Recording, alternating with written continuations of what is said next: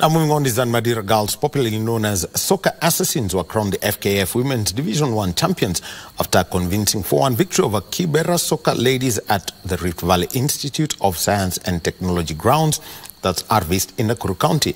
Meanwhile, Bungoma Queens bagged the last promotion spot to the FKF Women's Premier League. Chamazi Azam Complex na Tanzania. Kibera Ladies opened the scoring through Maximila Ruby in the 18th minute. Anafunga goli la kimiujiza hapa. Fataki kubwa yake M16. Charity Midema equalized for Soccer Assassins in the 24th minute.